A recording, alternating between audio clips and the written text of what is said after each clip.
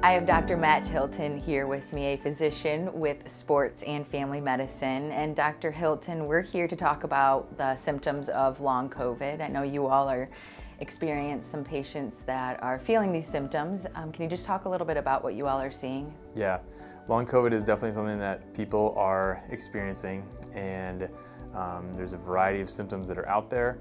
It can be a few weeks after you get better to months and months after someone has recovered.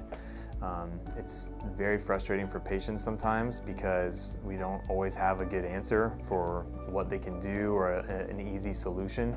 Sometimes it's simply just waiting. Dr. Hilton, what sort of symptoms are you all seeing?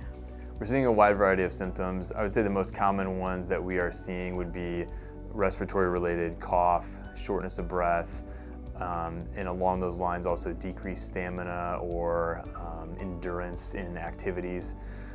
Maybe not shortness of breath like at rest or in conversation like this, but the person's going out on their morning run and they're feeling slower or can't go as fast, can't go for as long, those sorts of things. If they are having shortness of breath at rest or with just basic daily activities, that needs to be addressed with the physician right away.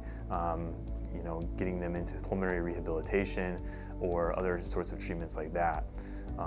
Another one that we're seeing is prolonged loss of taste or smell. Can be very frustrating for people because that's something we do all day long. Not all day long, but we do it multiple times a day, and it's just a drag not to be able to taste or smell things.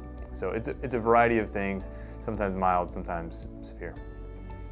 We were talking earlier just about the frustration that it can cause not only the patients but also the providers. Kind of talk to us about what that experience is like. Right, yeah, it is frustrating, and I tell patients, I'm very honest with them, like I don't like telling them that I don't have a good answer for them. That's never a pleasant thing for me to say. And it's certainly not something that the patient comes in wanting to hear, like, hey, I really hope my doctor tells me that I don't have a good answer for you. They don't want to hear that. But I have to be honest with them, a lot of times it's like we don't have like a magic pill or a cure for some of these prolonged symptoms. A lot of times it's just waiting. Sometimes we can prescribe things if it's appropriate, whether it's a type of therapy or a medication or something like that. But a lot of times it's just waiting. I know we have a lot of people who are struggling, whether it's physically or mentally, and I know COVID's been going on for so long. Some people just choose to stay home at this point versus coming to see a physician. Talk about maybe where you draw the line of actually going to see someone versus staying at home when you feel some of these symptoms. If it's only mildly impacting quality of life or ability to do daily life or work, then maybe it doesn't need to be addressed.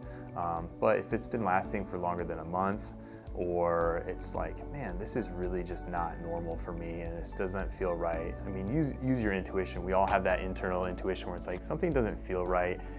Listen to that voice when you're not sure. But if it's prolonged, lasting more than a month, or if it's significantly impacting life, we need to know about that so we can help you out. I know one of the symptoms some of your patients are seeing is a prolonged cough. Can you talk a little bit about that? Sure, yeah, prolonged cough is a pretty common phenomenon with any viral illness. Even before COVID, we saw this all the time. Patients would call in or come to the office and say, like, I can't get rid of this cough ever since I got sick.